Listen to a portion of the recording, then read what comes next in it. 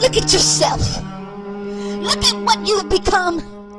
Another victimized woman claiming you got dibs on everybody's time, forcing others to listen to the same old song that you've been singing for the past 10 years or more. Pointing the finger at them and they, but unwilling to hear the response of what they have to say.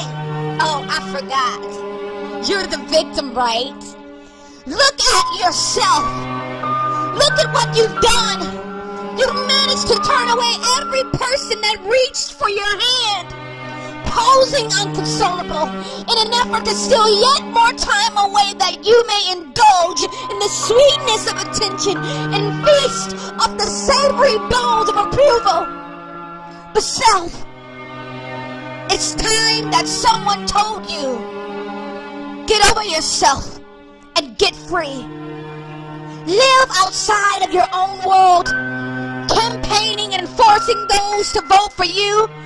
Self-righteousness standing up screaming, pick me, pick me, pick me, please, pick me. Enough is enough.